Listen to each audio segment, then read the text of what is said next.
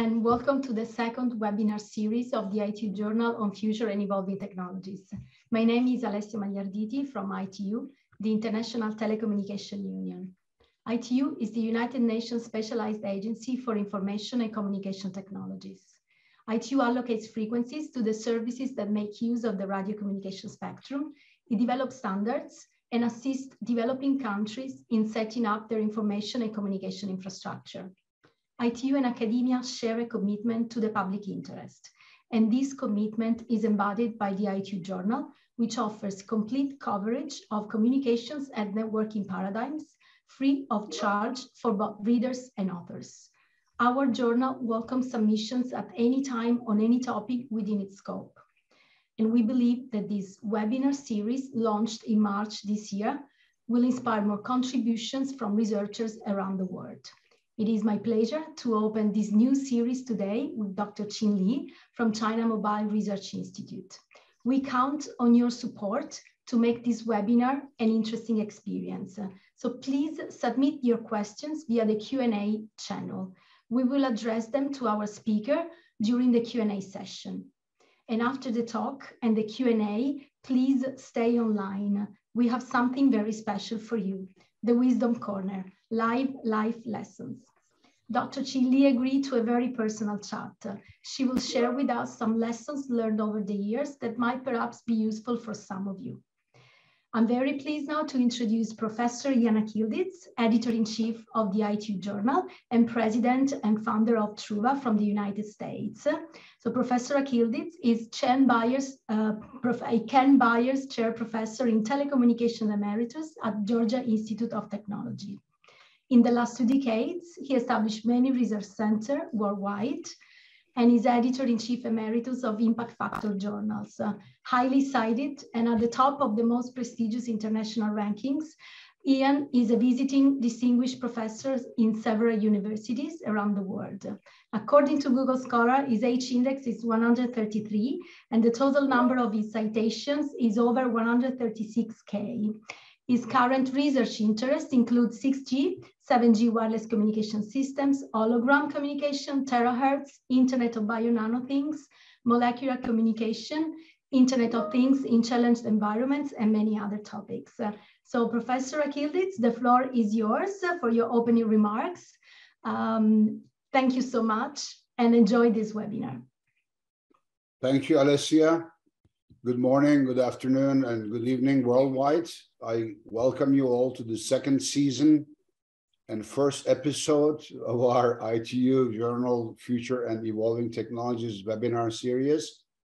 I have the great pleasure to introduce you one of the leading researchers in our era, Dr. Chih-Lin Yi. Chih-Lin has over 40 years a super career. She's currently a chief scientist of wireless technologies at China Mobile Research Institute. Chih-Lin is very active, or has been very active in many organizations. She's the chair of the ORAN Technical Steering Committee and a member of its executive committee, chair of the Future 5G, 6G Special Interest Group, chair of the Wireless AI Alliance Executive Committee, executive board member of Green Touch, steering board member and vice chair of Worldwide Radio Forum, steering committee member of IEEE 5G and Future Networks Initiatives, scientific advisory board of Singapore NRF, I assume that's like NSF, and IEEE ComSoc in many capacities since over 3 decades. She published over 200 papers and holds remarkably 100 patents. She wrote many books. And Chih-Lin received PhD from EE from Stanford University. I can say in the 80s, and not to reveal her age. We met in the late 80s when she was working at Bell Labs in New Jersey. We also worked at the IEEE ComSom conference organizations together. After a couple of decades at Bell Labs, Chih-Lin moved to Asian region.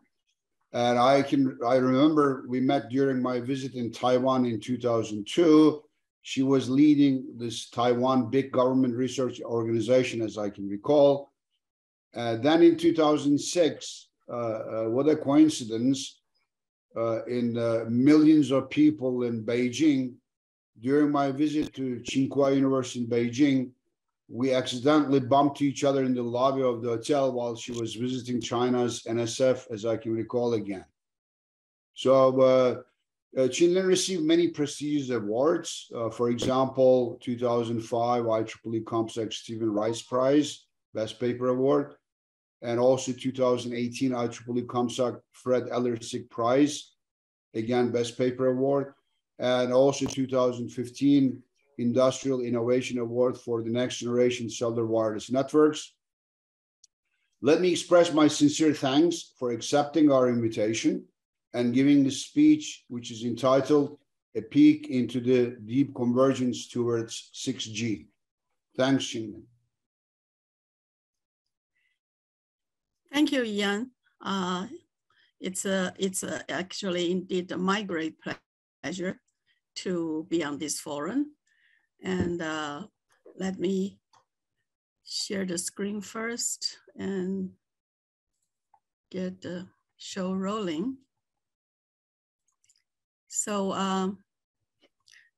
6G, I think it's on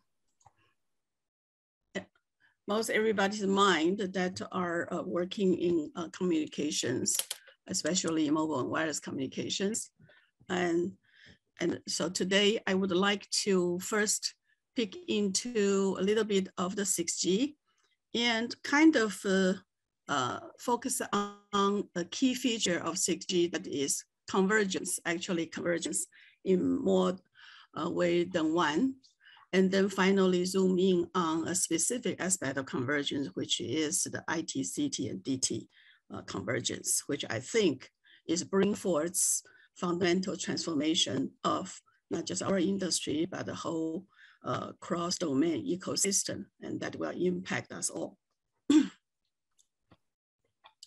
So there will be kind of three parts in this sharing: 6G and the general convergence trends, and also the journey of the ICDT convergence.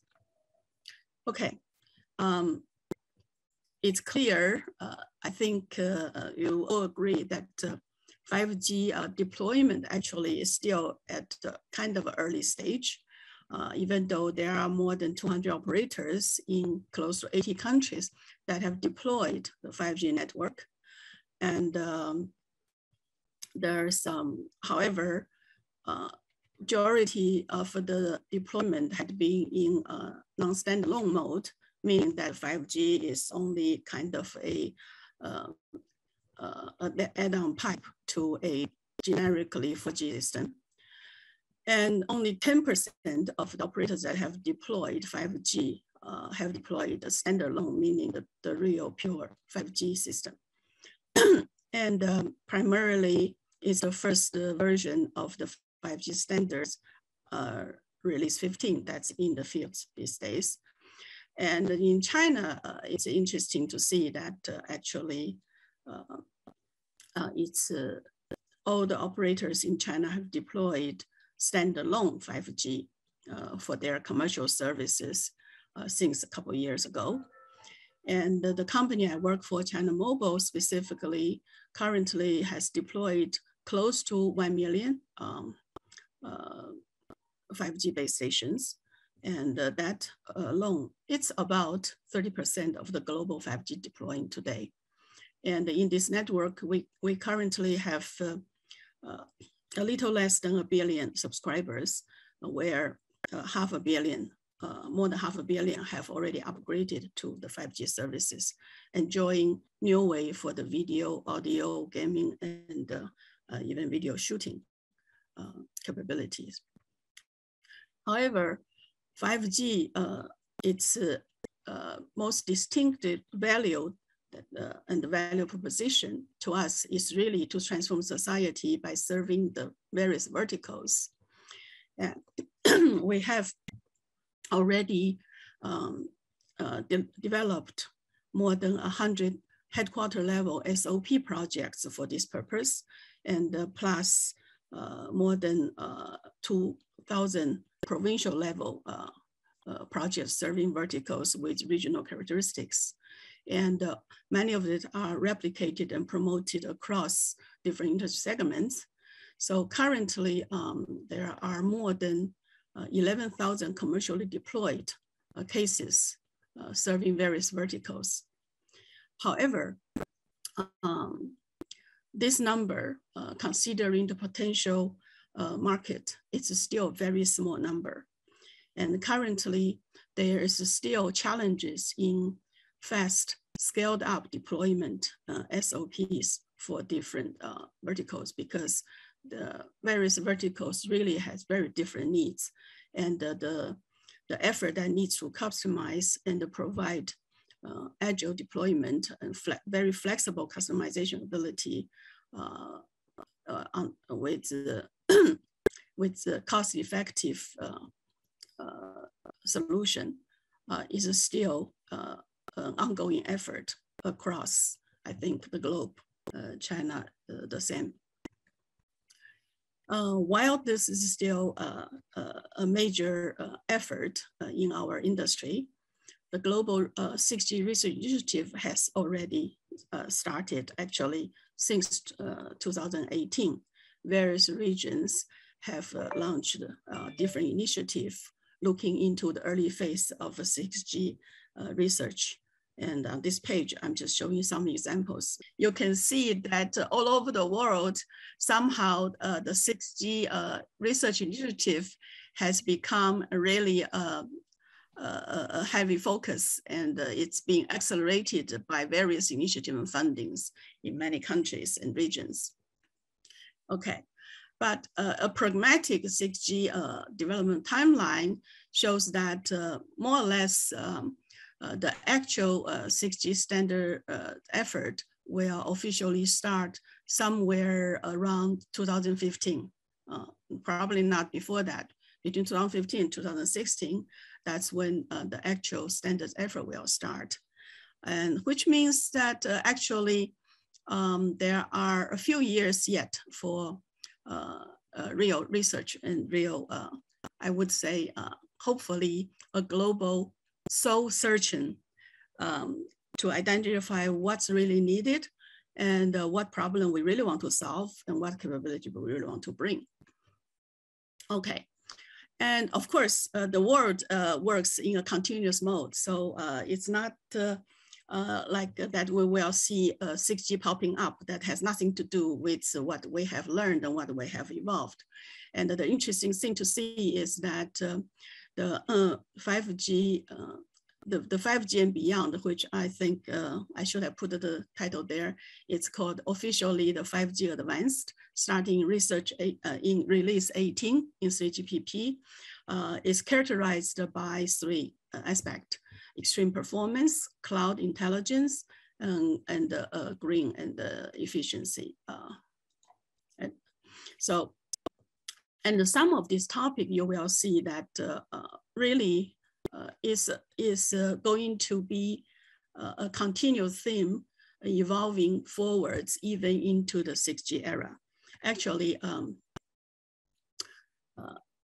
my company, China Mobile's vision of 6G era is an era of digital twin with ubiquitous intelligence. And central of that is that the network will be made of technology symbolizing the ICDT deep convergence. And some interesting scenario that's being contemplated globally includes a metaverse, where the real world are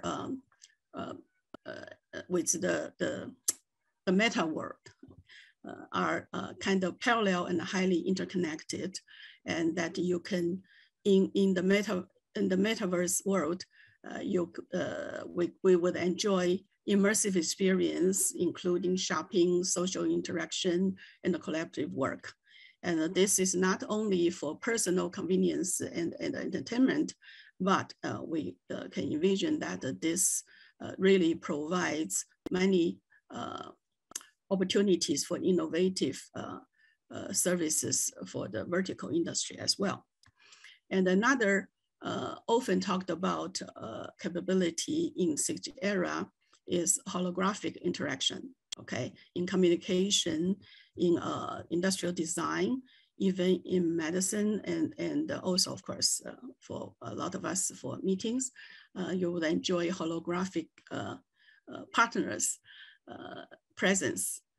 This is something that I think we can look forward to, probably even before the 6G network become widely spread existence. And another very interesting scenario that people often talk about for the 6G era is the interconnection of the 5 senses. And historically, our 1G through 4G, 5G till now, we know that mostly it's our audio sense and the video sense are being connected. But there are various attempts, even since the 5G research started, for the touch, the additional sense, and then maybe even involving smell and the taste in the future. There's very aggressive conjecture that in 6G era, sometime in there, we could extend to even synesthesia perception. That is really go across our multiple model of senses. How this could be accomplished, I think is something very exciting for us to look forward to. And definitely, we already see certain level of Internet of Skills that's being provided in the 5G era. And in the future, the Internet of Experiences, the Internet of actually multimodal senses interaction may become a reality as well. And to accomplish all of that, there is lots of early stage research and effort trying to figure out what exactly the 6G KPIs are. And this, I'm just showing one example, which was released a few months ago by NGMN as the 6G requirements that their first project delivered. And I think this number, probably this set of KPIs are probably in similar range compared to the similar white papers that's been published by other initiatives and organizations. However, one of the key characteristic for 6G design, I think, is from the onset, it's not just the individual KPIs, it's an important consideration, but also combinations of multiple KPIs, a subset of KPIs combined together would also be very important design target in the 6G system. Okay, now before zooming, let's quickly go over some of the interesting trends of convergence in different kind of cross-field, cross-domain, and cross-intersegment, cross multiple aspect. The first one that often being talked about is the multi-band and also space, air, ground, all converged networking. At this point, people are very excited about this future, that where we would use maybe the sub 6 gig or sub 7 gigahertz band to provide primarily the seamless and basic network coverage, and then using millimeter wave, terahertz, even VLC, visible light, to complement wherever it's appropriate for localized high capacity needs, shorter range and the lower mobility scenario, of course. And then complemented with satellite where right now, I think people's imagination covers GEO, MEO, and LEO, all inclusive for kind of global coverage over the water, over the mountainous area, over basically provides truly 100% seamless full global coverage. One thing I want to caution is I think the complementary services between the space or air-based system, satellites that is, with the terrestrial mobile cellular system has always existed. I mean, in reality, it's just that it was very, very loosely coupled or decoupled. For 6G, it seems that the intent is to make the coverage much more tightly coupled together, integrated together. I think it may be an interesting research topic and engineering effort. However, I would caution to consider how much this convergence, how tight this convergence really needs to be cost effective. Okay, so that's one thing I do want to bring up. And the other one is in terms of millimeter wave terahertz VLC. Personally, I think we all remember freshly our experience of millimeter wave in the 5G efforts. Initially, there was great excitement and expectation about the millimeter wave. And millimeter wave may eventually play some role, I think, in the 5G network and going forward for 6G as well. But I think we need to be more conservative in our expectation. That includes millimeter wave and the terahertz, given the fact that it's really coverage limited and mobility limited solutions. And on the other hand, VLC may be a surprising factor to combine VLC with microwave system or cellular system as a downlink enhancement could become a cost-effective element in the 6G if we make good use of it. Okay, and another convergence is actually introducing sensing into the traditional communication-only network, that is our network, the integrated sensing and the communication. This has generated a lot of excitement. Well, our view is that probably the cooperative sensing in a cellular system would be an interesting addition. But we are still at the early stage that we have not been able to have a systematic way to quantify the cost in terms of both, not just the hardware, with how much, how to minimize the hardware addition, but also actually how much spectral efficiency for communications that needs to be sacrificed when we incorporate the sensing capability. Hopefully not too much, but there needs to be some effort to clearly quantify it. And moving into a further direction, which is now it's becoming also popular, micro area communication technology. Some call it PRAN. However, this kind of reminds me of BAN, which is, I think, in the 90s, body area network, and view it as an extension of end-to-end network. It's interesting, but the tight, I would still caution not to over-engineer a tight integration of this piece into our 6G design. I think it would be a helpful element, helpful addition, but probably doesn't need to be a tightly integrated piece in the 6G network. Okay.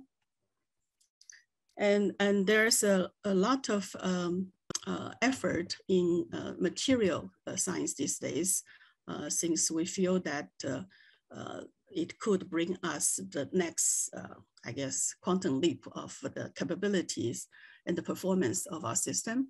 One hot topic is, that made a comeback is metamaterial. The reason why I say made a comeback is because I think at least 20 years ago, we were looking into metamaterials capability in miniaturizing our devices for wireless communications. And there was some interesting findings in that effort. We found out that we could make use of metamaterial to make one antenna behave like if it's two antenna. However, we needed to make a metamaterial mask, which is still requires the volume of two antenna. So I hope you understand what I'm saying. So how to make use of metamaterial in our effort in 6G system is an interesting topic. And currently the most successful one is RIS, reconfigurable RIS. But it's very interesting. It's a device technology combined with system technology, and the RIS-based wireless relay has been prototyped and demoed in many places.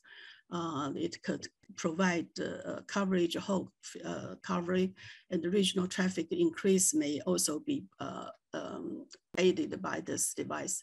However, I can't help but think about the tremendous effort that was put in for various wireless relay during the 3G and 4G era. And it didn't seem to become a very important part of our large scale system. So that's just a caution about looking for opportunity for RIS-based systems. And another aspect of the material science that may bring major transformational impact is the flexible material, from creating flexible device and flexible systems.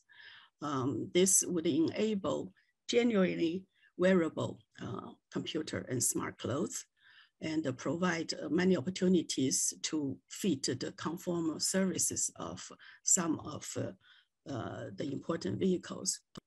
But it seems that there is still great challenges to deal with the necessary flexibility and the necessary performance stability, because the dielectric properties of this material at the different deformation states is still hard to control. And we have some interesting research effort going on, and we look forward to good progress in this. And then another, I guess you could consider convergence also, even though semantic communication was not new. Shannon had mentioned it, talked about it even as early as his classical paper was published. However, Shannon went on focusing on the bits, but not the meaning of the communication. So now everyone is revisiting the possibility of a semantic communications. I think this particularly can become handy when we look at services in 6G era for vertical applications, because many of the application would be task-oriented. So there, if we can find a way to compress redundant and irrelevant info out, and so that we would be communicating at the semantic meaning level, this would drastically reduce, I guess, the bits that we would need to transmit reliably. So if whether we could find have breakthrough in semantic communications, I think would be a very interesting, exciting topic to look into. Even though some of the, I think the current so-called semantic communications research work is not that different from a traditional source coding. And so it's a very promising direction, and hopefully we will find the proper way to do it. And then remember that I mentioned the 6G digital twin pervasive intelligence. So digital twin could be considered for many objects or systems. However, I think the most interesting part is converging this concept with 6G network, meaning building the digital twin network, the DTN, that can facilitate autonomous optimization, autonomous operation. And then also the digital twin enabled by 6G network. One most interesting example would be the personal digital twin.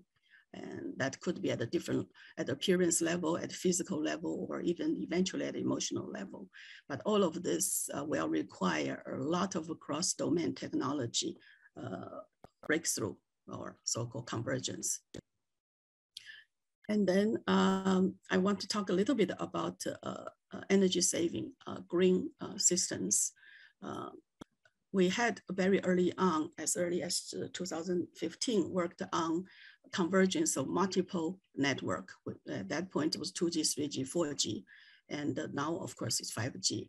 Convergence of the energy saving system across multiple network. And we have deployed that in most of the areas that our network cover.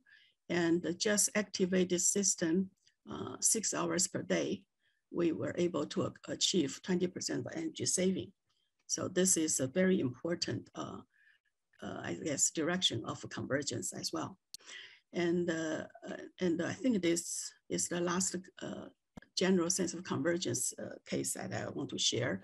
This is actually something that we did in 2012, which is convergence of the energy sources, where we combined the solar panel and wind turbine with fuel cell for a base station and energy supply. And actually, theoretically, it's possible to build a completely self-sustainable standalone base station using these resources. And the only thing that we often need to resupply is pure water. This was a very exciting project, but cost was really high. Part of this system components is very expensive. So we only deployed 2 of this. And this was exactly 10 years ago. If the related material could become a lower cost one in the lower cost module, hopefully this would be something we can see more widely applied in the 6G network. Okay, now let me zoom into specifically the ITCT and DT convergence. Actually, if you look at our core network of our network, very early on, 2G, 3G, 4G era, the core network already adopted IP, pure IP, which is basically the IT technology. And then 4G to 5G, we see that the service-based architecture and the cloudification are being adopted. And then currently, also actually, there was this NWDAF very early on in the 5G era being designed, that is bringing AI and machine learning intelligence into the core network.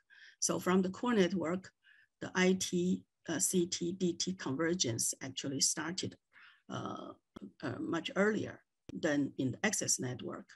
In the access network, for most of people, I guess you could see that our traditional base station actually has the individual base station as distributed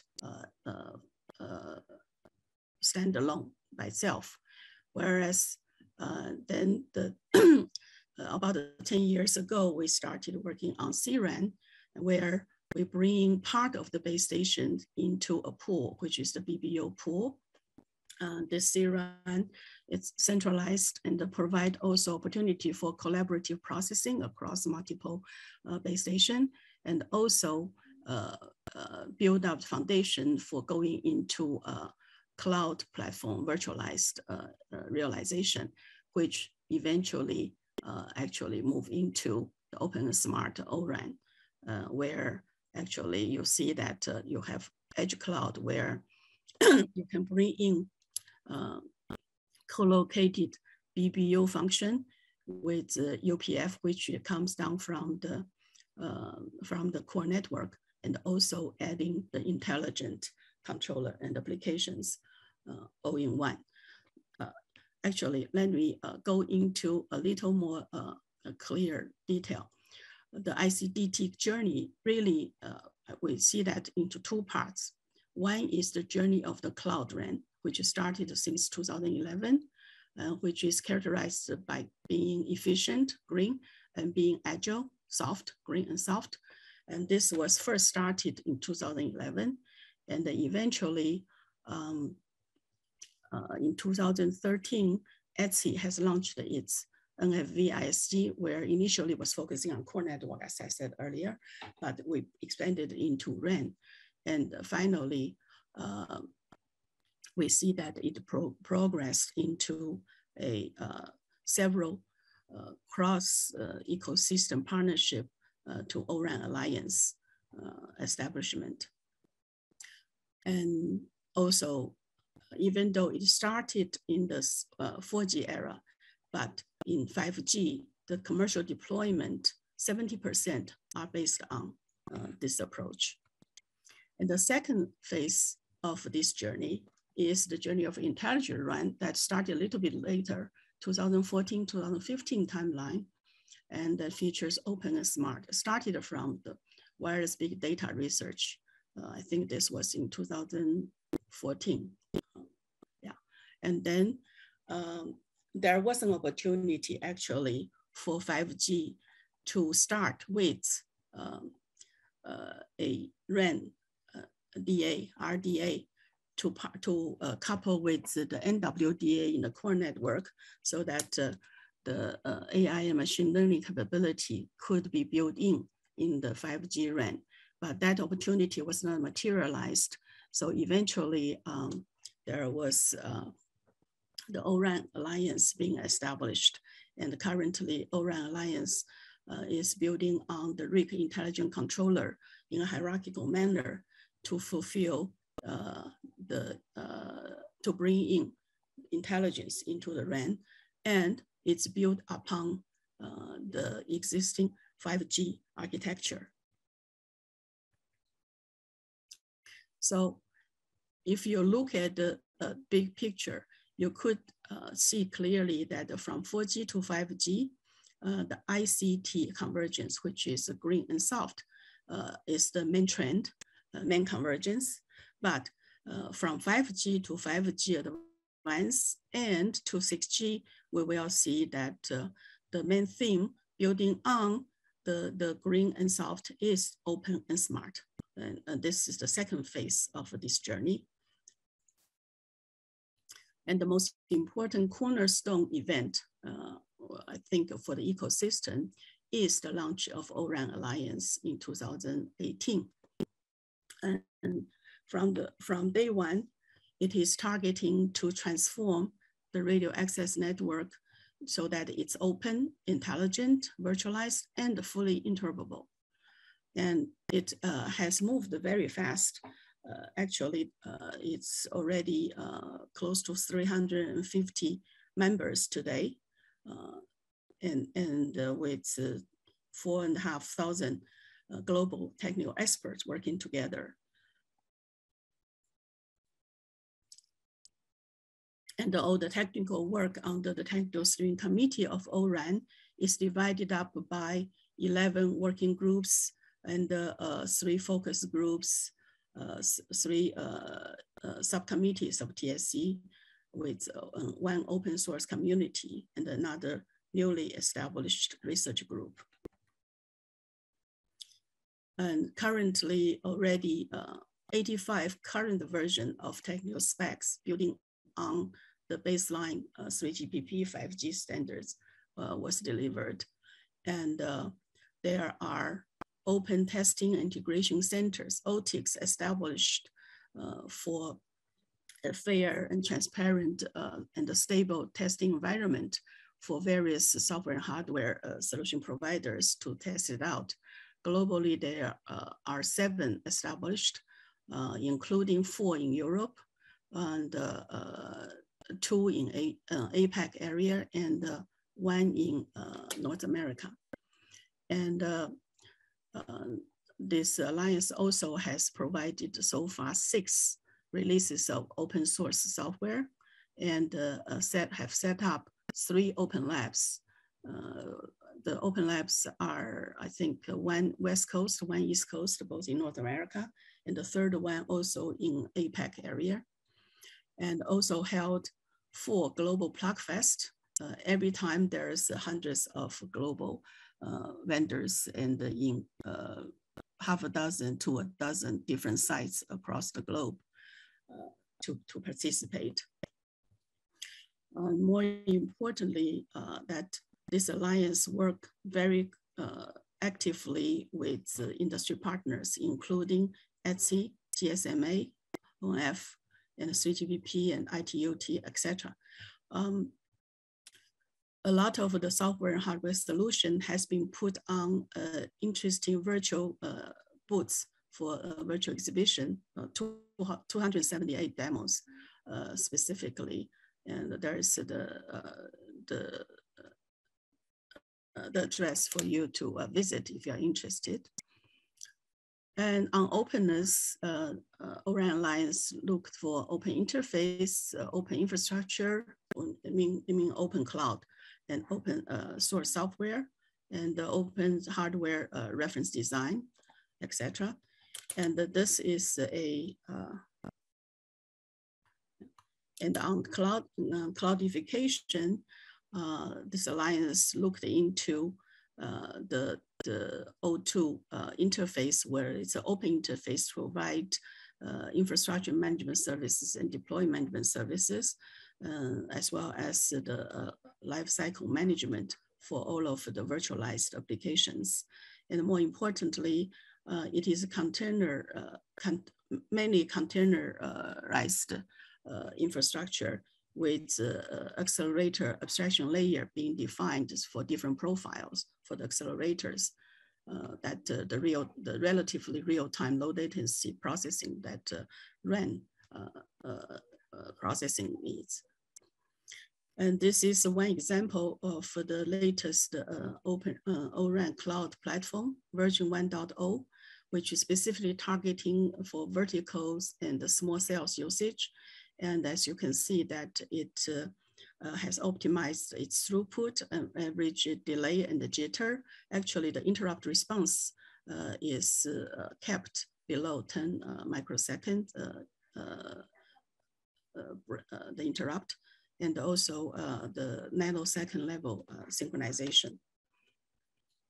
And in terms of intelligence, it includes the SMO and non-real-time RIC in the management plan, where you have O1 for the intelligent FCAPS, you have O2 for the open cloud IMS and DMS, and then you have A1 for to support a service-based non-real-time RIC architecture with R1 services, R1 as the interface with all the intelligent applications, RApps, and provide intent-driven automation also.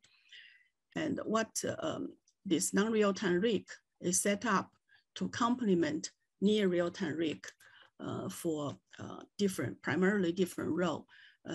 Most of the offline training would be done in non-real-time RIC, whereas the near real-time inference, the online inference would be done in the near real-time RIC. So the non-real-time RIC is characterized in the management domain, whereas the near real-time RIC is in the control domain. And currently, there are some good examples: traffic steering, QoS/QoE optimization, and the RAN slicing assurance are already realized by this near real-time rig. And the next thing that will be made available soon is RAN analytical information exposure, which would expose RAN performance analytics and some predictions so that external third-party applications could make use of. And this is a collection of some of the cases in application, in management, in the base station control, use cases of the RAN intelligent controller and the SMO platform. And some of the, not field trial, but some of the kind of small scale deployment that was done in Nanjing last year using the hierarchical rigs to provide RAN slice SLA assurance, where actually the average satisfaction ratio of 94.6% was achieved. And also, as you can see, that it's compared to the other two, one is round robin, and the other is the basic algorithm. It outperforms both of them.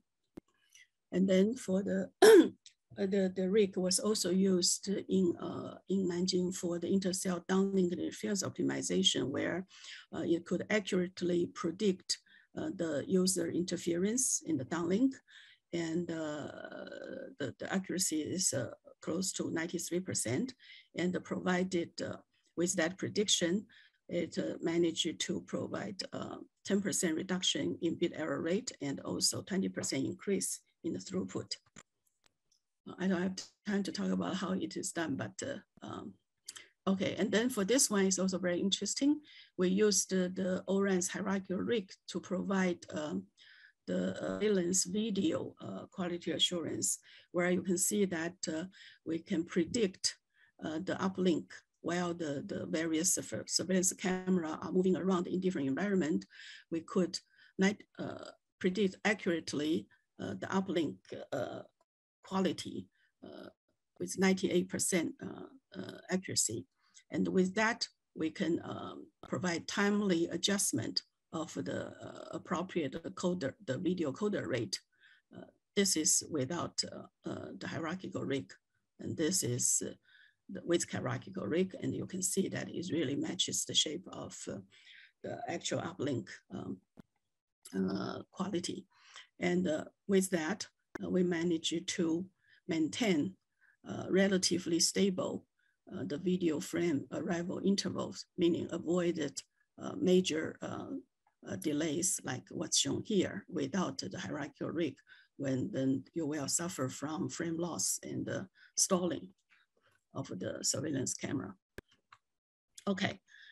Several releases has been provided to the ecosystem. The first one was focusing on open, second one intelligent, and the third one will come up as a package of several important features that our ecosystem are waiting for, including massive MIME optimization, energy saving, shared ORU, RAN analytic exposure, and enhancement on RAN slicing and SMO. And OTICs, I think I have described a little bit earlier, but this is the map of where they are. And there are two more coming up, one more from North America and one more from APAC. And this is a typical setup of our open labs of the open source community, where you can bring in your latest software realization to try out on this testing for CI/CD pipeline in the open labs. And some sample deployment and trials of ORAN technology by various operators around the globe for references. There's a lot of activities going on. Now, still, all of that work from the working group, focus group are solving and providing capabilities, building on 5G. And in the meantime, also getting ready for 6G. The NGRG was set up officially in June this year. And its technical oversight committee are composed of 6 operators, 2 from each region, and 6 vendors, 2 from each of the CT, IT, and DT industry segment, and 3 academic thought leaders, 1 from each region, and then a hyperscaler. Together, they shepherd now currently 5 research streams for NGRG. The first one is on gap analysis for interested 6G use cases. And second one is on the overall architecture. Third one on native AI, fourth one native security, and the fifth one is on the platform and the evaluation methodology for 6G concept. And the primary goal is to make sure that first of all, their effort would take into consideration of regional research efforts, including ITU and the 3GPP regarding 6G, and also avoid incompatibility and make sure that some of the experience and the capability that has been built up in ORAN Alliance could be carried forward into the 6G design. Okay, very quickly, I just want to talk a little bit about a very important aspect of a convergence, which is cross-standards organizations. As an example, on intelligence, you can see that ITUT, ETSI, 3GPP, and ORAN, they all have various efforts. I think ORAN, I have talked a lot about it sufficiently, so let me just quickly show you the 3GPP work on intelligence. Not only SA2 for the core network and SA5 for the management plan, but also now RAN3 on data collection and enhanced sound, and the RAN1 on the CSI feedback and beam management, the position and accuracy improvement are all making use, are all bringing AI and machine learning capability into the standards. And ETSI has many committees that I have it all listed here that has AI related work, particularly the experiential network intelligence and the zero touch network and service management, ENI and ZSM. And then in ITU, SG 13, 16, 17, 20, all have activities related to AI and machine learning. Now, for cloudification, you'll see that the primary actor are not really SDOs. Yeah, you have ETSI here, and you have, I guess ORAN could be kind of pseudo SDO, but mostly, primarily, it is among various open source communities, open source initiatives. And you'll see that they are also kind of complementary and interconnected with different focuses. The reason why I'm showing this is because I think going forward for 6G, unlike previous generations, I think in addition to 3GPP, there will need to be explicit and expanded collaboration among multiple SDOs, which would include not just ITU, but ETSI and ORAN, IEEE, and IETF to cover fully the ITCT and the DT aspects, because this convergence is really major, and not all of the aspects could be or should be covered by one SDOs. And even though 3GPP will still be the main stage where the fundamental 6G spec will come from there, but I really am urging everyone to seriously consider how we can form a efficient, explicit collaboration across different SDOs so that we can divide and conquer. And the rest of the reflection here, I think it's a kind of a continuation of what I have covered. So I'm not gonna spend time because I think time is up, but I do want to focus on this particular aspect on this page. Okay, as a reference, there's a book on 6G that was published early this year. If you are interested, please take a look. And then also about the ORAN Alliance's 6G effort, the research group will be holding its first workshop on October 20th. Agenda is here. And also there is a NGRG session in a industry summit on Open RAN on October 26th. Hopefully you will be interested enough to take a look to see if you would be able to join. Both of these are going to take place in Madrid, Spain. Okay, this is my last page. I think the future belongs to all of us, and it has to be created by all of us. Again, all the ecosystem players and the collaboration among the multiple SDOs will be essential for such a future of multifaceted convergence. Okay. I hope I'm controlling time well. Thank you for your attention. Thank you, Chih-Lin. Very nice talk. You mentioned about these holograms and also the metaverse, as well as you did not use the word multimedia, but like there's these 5 senses. Can you tell us a little bit more about your activities within China Mobile? For example, in multimedia, are there some hardware design issues for like sensing, audio or taste, or these devices or platforms for metaverse? What are the activities within the China Mobile, if they are not, of course, confidential, right? Well, yeah, sure. We actually, first I want to tell you a story of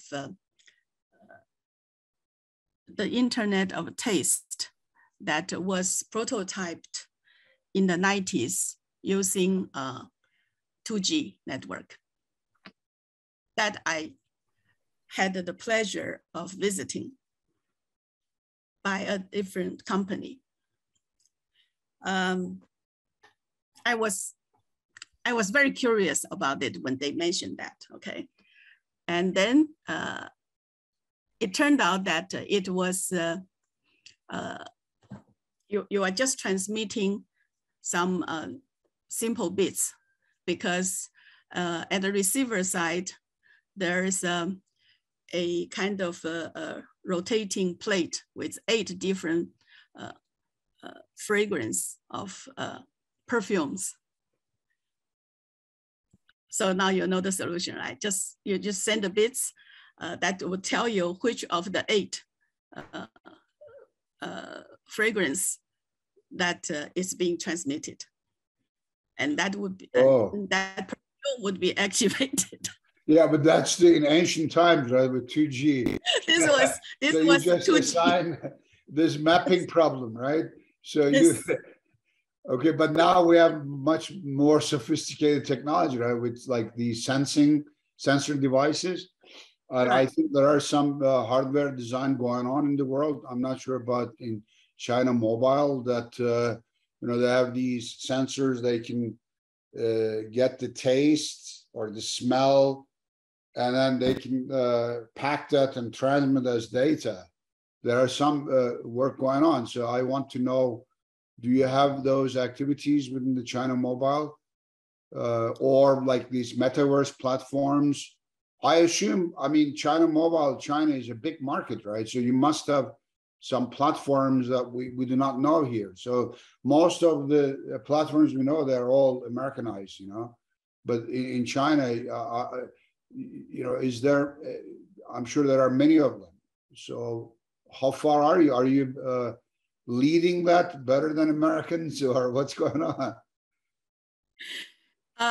First, I don't think we are leading, and then second, that if we are leading, probably not done by China Mobile.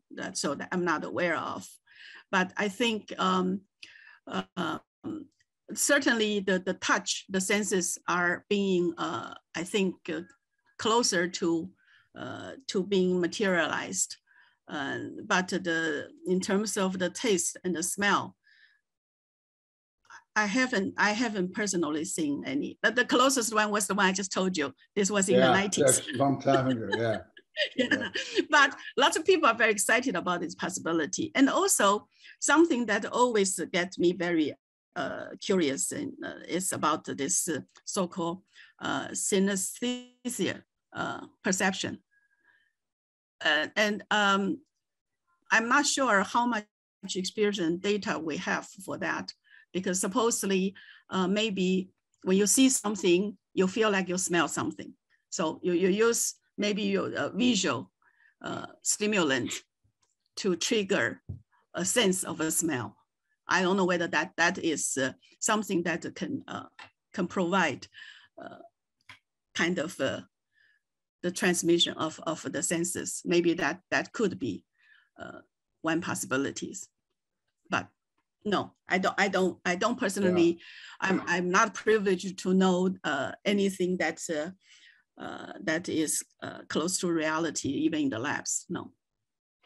You know, I changed the focus now. I want to go to this open network foundation type, you know, the SDN, NFVs, etc. And I used to work with Huawei in Shenzhen 10 years ago. We got like many patents during that time, like all these, you know, controllers, multiple controllers, load balancing, etc. But those years, we did not use any AI or machine learning techniques. So since you are leading many efforts in that front, I don't follow the literature anymore the last 4 years. Are there a lot of, is there a lot of research going on that these people are looking into how AI and ML can be used to have much more sophisticated, like, you know, for example, slicing or like software-defined networking? Like I'm talking about also automatic network slicing, right? So. Well, you know that there is this hot topic called autonomous driving network. Yeah, yes. I don't personally like that term, but I think certain level of autonomous operation and optimization will be hotly pursued, not just for 6G, but I mean, actually 5G advance will be doing that as well. And the only thing is maybe currently the step that's being taken by 5G advance is still like very small steps, very, but like what we do in Orion Alliance is not something that overnight happens, because we started looking at, initially we call it the wireless big data, what we can do and what kind of data we need, right? Where can we get it? And so we actually started this in 2014, 2015 timeframe. And so we actually used this AI or machine learning technology to try to solve lots of optimization problem in management domain, in control domain as well, including like you said, load balancing, we actually do it. And in energy saving, we actually do it. And in mobility management, in interference optimization, and in QoS/QoE, actually, we like a cross-domain optimization. I showed some examples that we did in Nanjing and Hangzhou, which the cities you know, right? You've been in China. Yeah. And yeah, so we actually can use the AI machine learning to do certain level prediction and to provide, in turn with that prediction, optimization.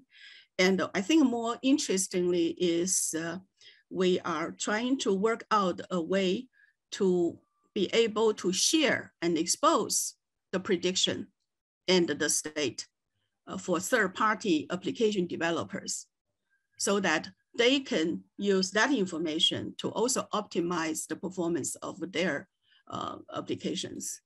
So it is, as we are talking, it is going on right now, but you will see that it would be easier to be put into the actual network for the management plan optimization, because you know, the time is not usually is much coarser time resolution that is more realistic. But to build it into the control plan is probably something that the 6G era, 6G network design should start with. I used to say C-RAN started after 4G was already spec'd out, right? So C-RAN capability, the green and the soft capability, and also the centralized deployment, etc., would be a starting point for 5G. And now I think the analogy that I would apply is O-RAN, which would have the embedded intelligence and machine learning. This really, as far as RAN goes, only started after the 5G spec is already spec'd out without it. But this would be the starting point for 6G. And as you can see that the 5G advance is already slowly bringing some of the element, except with very small steps. Yeah. But this should be, I mean, all of this accomplishment and capability should be definitely the starting point for 6G design. The 6G should be designed with embedded intelligence, which means that a lot more data in the network needs to be available as a built-in capability. Right? I mean, today, there's a lot of data that's not available to operator or to third party. It's kind of closed in a black box. But going forward, delta being a data availability being a built-in characteristic needs to be there, so that 6G would be designed from day one with native AI. You know, you mentioned about data. You know, we have all this quality of service notions and quality of expectations. And also the quality of data is becoming more and more important, because we have terabyte or zettabyte of data floating around. There are these data brokers, and it's really time to also distinguish between the quality of data, right? That's maybe the semantic communication may be going that direction too, like, you know, how meaningful is the data that you are getting or collecting. And so especially for 6G, we'll have all these platforms you mentioned about holograms and avatars. I call them avatars, by the way, digital twins, and also the metaverse. There will be gigantic data floating around, right? So it will be really good to look at the quality of data also, like, you know, what is the meaning of the quality of data, right?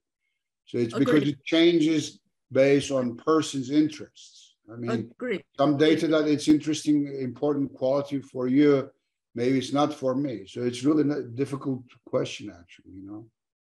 That's indeed true. I think data as the core, as the base for everything going forward will be, I think, one of the major challenge, because our experience shows that even when we were doing our early stage data, which was not really the control or scheduling domain, it's the management domain.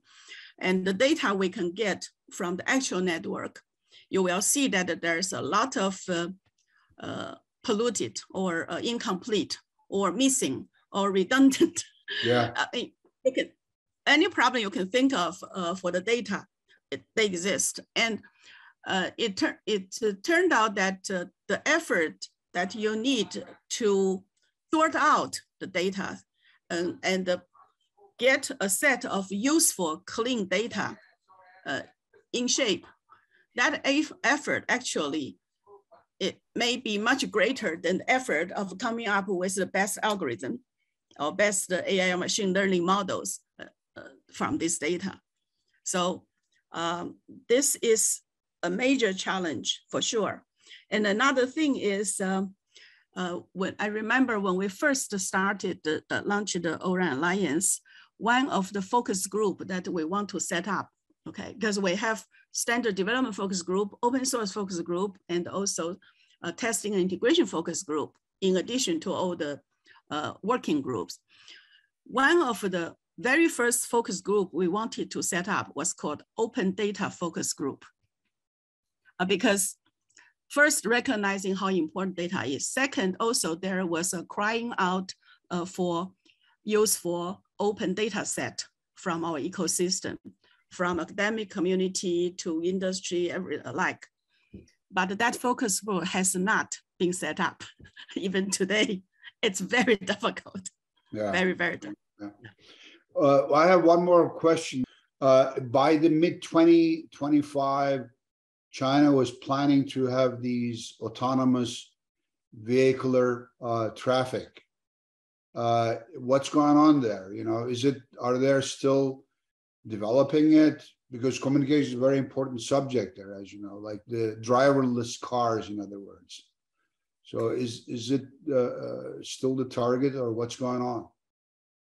Well, you know that actually the driverless vehicles already are in use in some area, but in general, it's a closed campus, right?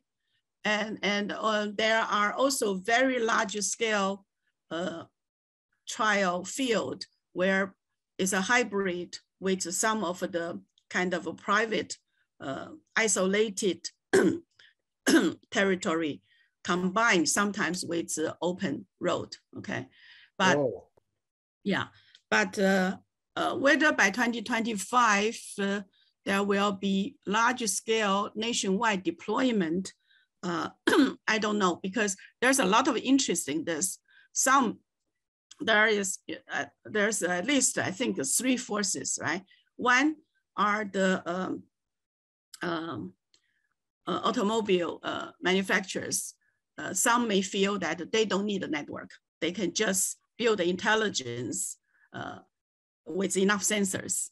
Okay. I remember I was very, I don't want to say traumatized, but very, impressed by NVIDIA's God, you know, reason. He told me that they don't need any network, because as long as you have of NVIDIA in the vehicle, coupled with enough sensors and LiDAR as well, then any cars can be made independent, the driverless.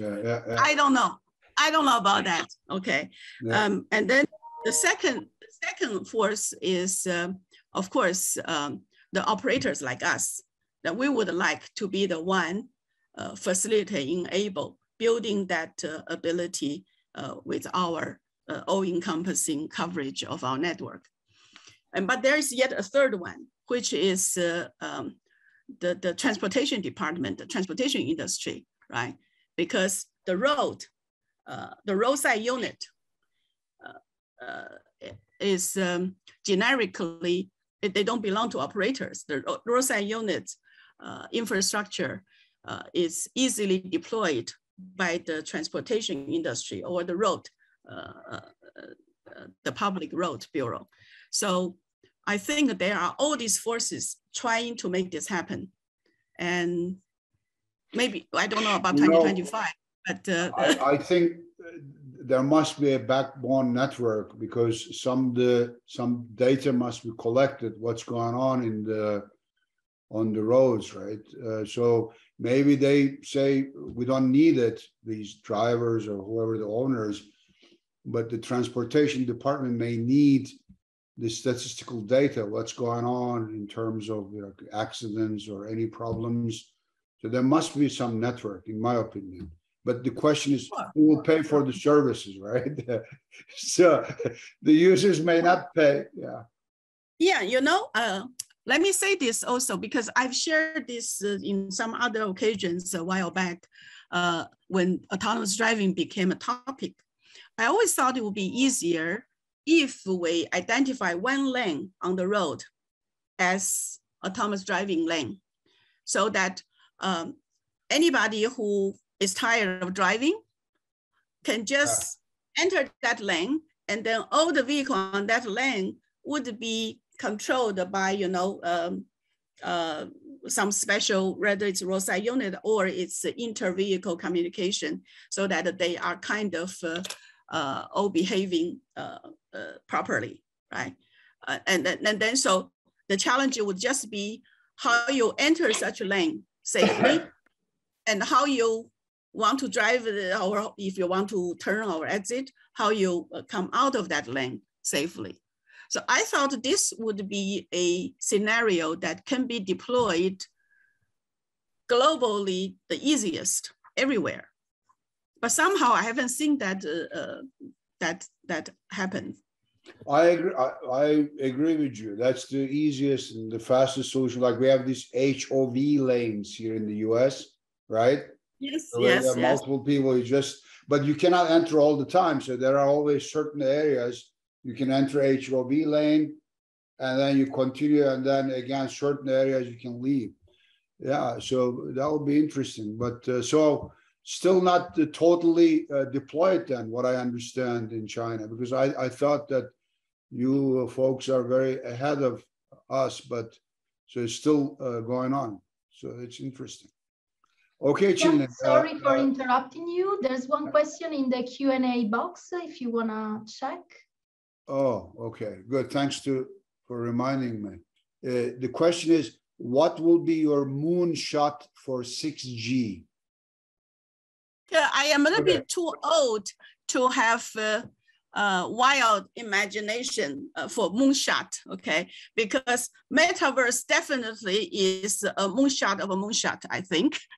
But I think a reasonable degree of a digital twin network for 6G would be my moonshot. I think that would definitely be, that would require a very efficient integration of all of the technology, IT, DT, and CT.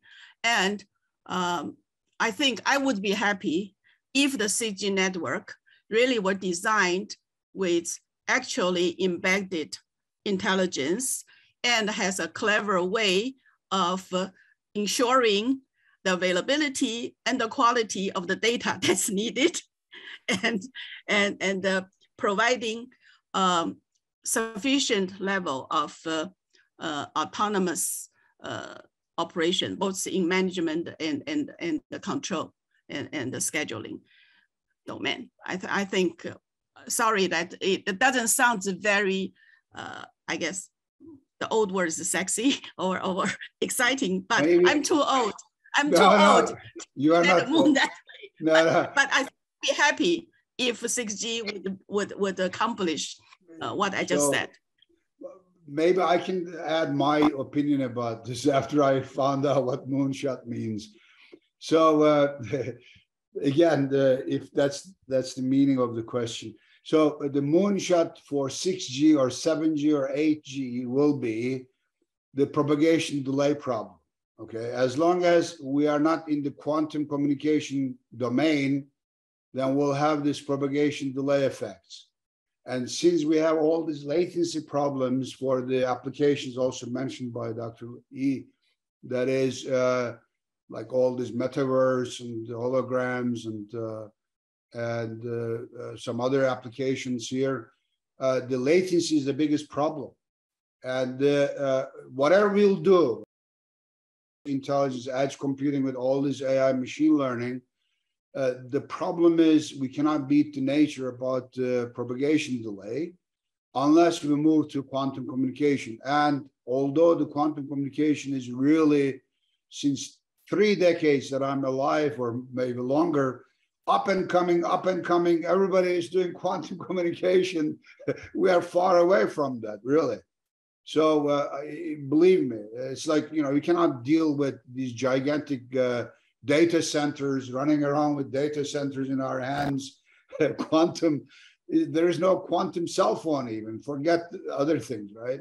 So it's very cumbersome, but long time, maybe not in our lifetime, but I think the propagation delay must be somehow combated over the century, decades. And that's the only way is the quantum communication, in my opinion. So I hope, I could answer your question too, in terms of the propagation delay, which is actually good that we are, there's another question, which is good that we make, a living out of this, right? We do research and trying to combat these problems. Anyhow, there is another, his name is Ashraf, like Ashram in India, right? Could you please show the slide of your 6G book once again? Can you see it? Yes, we can see it. Okay. So you are the author of this chapter, right? Right. Okay. It's edited, the editors are on the cover, I can see. Yeah. Wiley. So I hope you're fine, Ashraf. Okay. Okay. Any questions? I think, again, I would like to express my sincere thanks to you, Chih-Lin. And we close the Q&A session. And Alessia will start the whisper corner, or what, a wisdom corner, right? Wisdom Thank you corner. so much. Thank you very much. Thanks, Okay, Ian, for moderating this session, and thank you to our speaker for this very interesting and informative presentation. So yeah, let's move to the Wisdom Corner, live lessons, which is based upon the idea to give a unique and special angle to this series of webinars, adding a personal touch. So successful researcher like Dr. Chih-Lin today will guide students and young scholars in the field of current ICT research. And we'll also share some impactful life lessons. So I would start with my first question. So Dr. Chih-Lin, which is your hard-earned life lessons or failure that you would like to share with us today that might perhaps help someone attending the webinar? Okay. It's hard to identify a single event of hard-earned lesson. I would think that but this could be personal, because maybe my view of the world used to be simplified, very much simplified. So there is the right way, there is the wrong way, right? But actually, as I get older, I think I've learned that there is always a variety of options, because if you have just like wireless communication has diversity, right? If you have a diverse background putting together, you actually could find the best way. And so when I was younger, I kind of tend to insist it's my way, it's the right way. But actually, it's only after I joined the old AT&T Bell Lab research, it's from my esteemed colleagues, I learned that really there is not only one right way in solving a problem. Okay, so just be open-minded. I think that's very important. So the second question is, which strengths and capabilities do you think that students and young scholars should be most focused on developing, and how they should accomplish this? I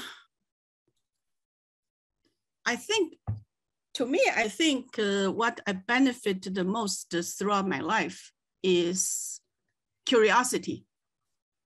I think life is a very precious journey, and for your, I mean, the opportunity to learn, continuous learning, and be curious, and also do not take the answer from the books as the only answer, final answer.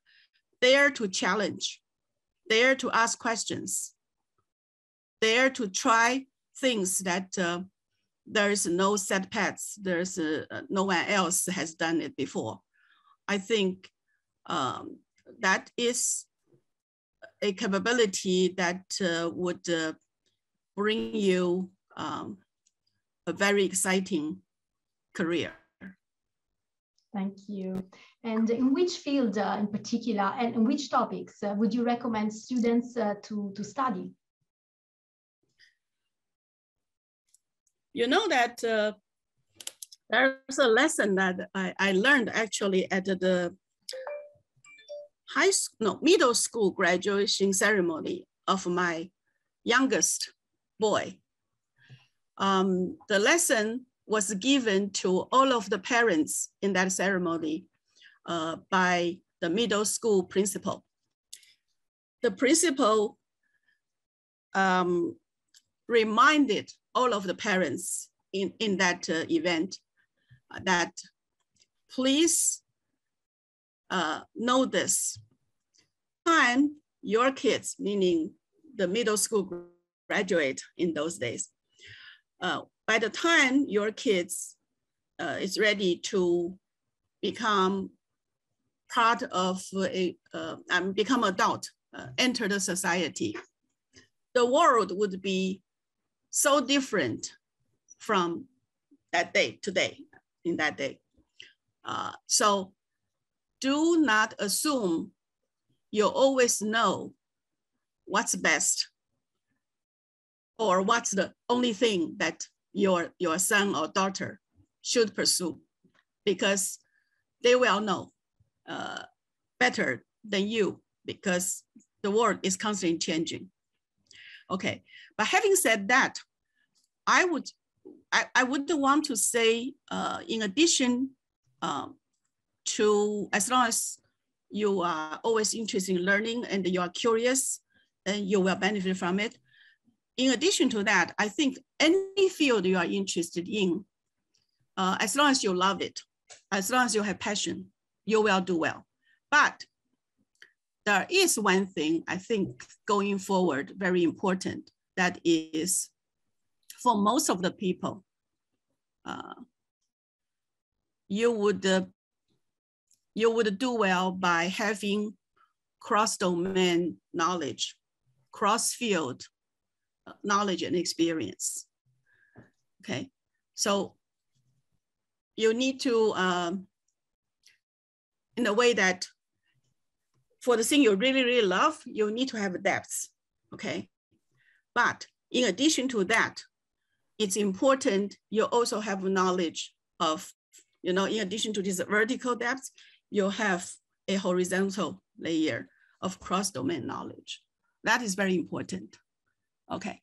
And for example, we talked about intelligence, the AI and machine learning a lot. I think going forward, it doesn't matter what field you are, okay? You will probably always need a little bit of ability utilizing AI and machine learning as a tool to enhance what you're doing.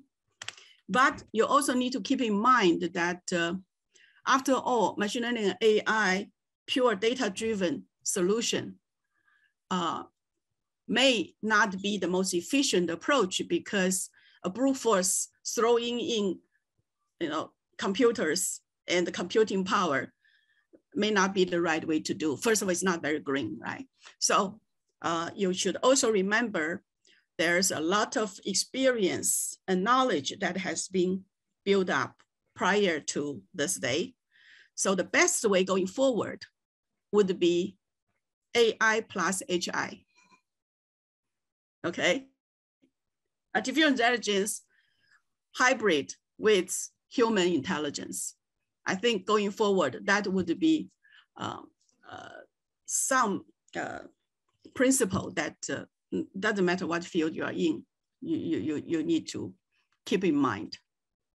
Wow, thank you so much. And one more thing is I would like to call to action and attention for all the young scientists and technologists to remember why you are doing it and what is the real meaningful and valuable goal of what you do. I think, for example, when we talk about 6G, very early on, many researchers already thought very well to incorporate UN's SDG, the Sustainable Development Goals, into consideration. So even if we are mostly majoring in STEM, I think reasonable consideration of the societal impact and what's really valuable, what's really sustainable, I think it's very important to have that mindset. Because the future, for better or for worse, will be enjoyed, hopefully not suffered, right, by the young technologists that we are sharing this with. Thank you so much. Very interesting. Wow. And tell us one of the most tangible contributions that you have made in your career that had an impact on your life, professional or personal life, and that you're most proud of. Well, technically, I have done a lot of interesting things. I always consider myself very lucky that I work in this field. Actually, my PhD dissertation in Stanford University was on satellite communications. But ever since I started working, I stayed on the terrestrial system mainly, even though now for 6G, some people are start looking at satellite again. But I think I was very lucky to be part of this very exciting industry in its flying and growing phase for many decades. And I did something I think was fundamental in the CDMA system.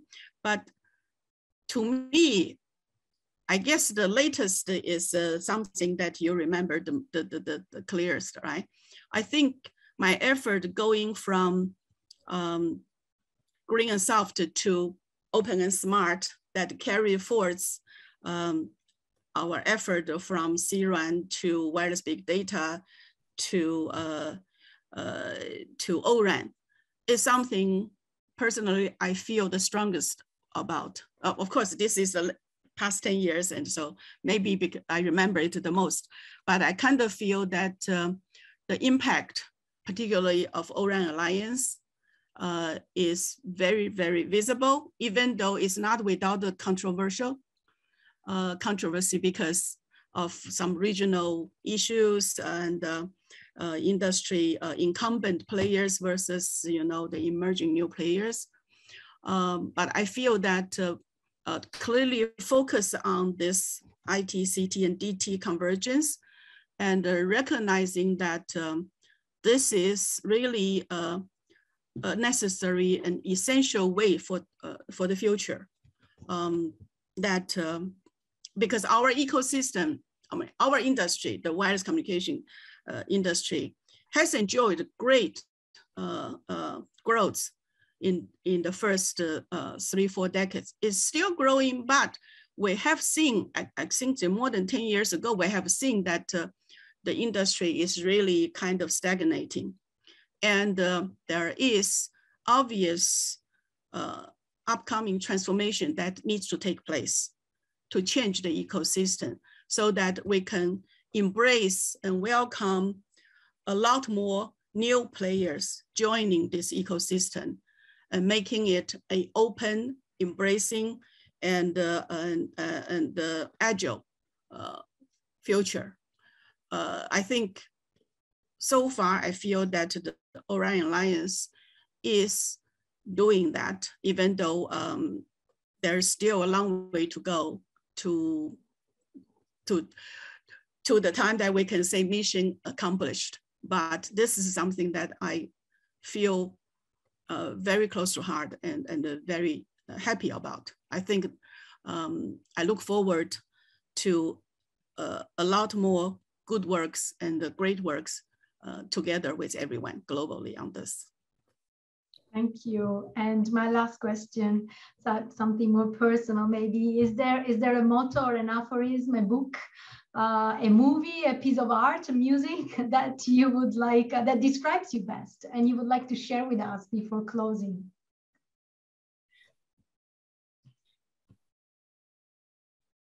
You know that I think it's nothing fancy, but it's just something that I actually wrote in the